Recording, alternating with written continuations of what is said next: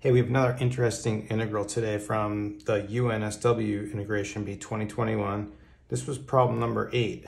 We have the integral of 1 over 1 plus cosine squared x dx. The first thing I want to try is I'm looking for a u substitution. I'd really like maybe like a sign in the numerator or even something I can work with in the numerator, but there's nothing there. Nothing was really standing out for me. So what I was thinking of doing was, if we could transform this by dividing through by a cosine squared, let's see what happens. So dividing through by cosine squared here is going to be the same thing as multiplying by secant squared x.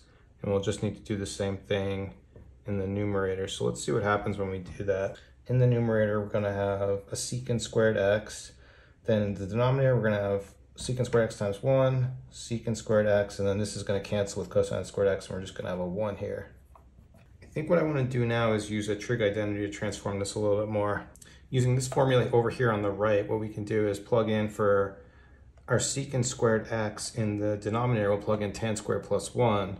We don't want to do it in the numerator though, because if we have a tan in the denominator, then we're set up for a u substitution. So let's see how this is going to look. We'll keep our secant squared x in the numerator, and then we're going to have tan squared x plus 1, but plus another 1, so we're going to have a plus 2 here.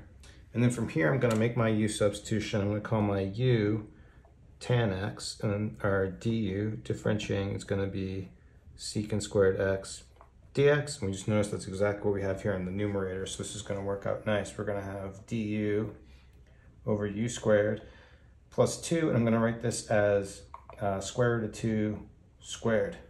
And what this is going to allow us to do is use our arctan formula that we have over here on the right. And what we're going to do, so for our a value, it's going to be the square root of 2. That's why I did that.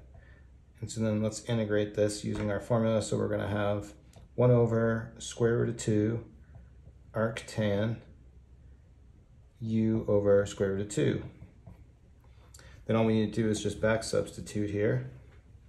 And we're left with our final answer, which is going to be 1 over square root of 2 tan inverse tan x over square root of 2 plus c. That's it, UNSW 2021. Thank you for watching. Please like and subscribe. Have a good day.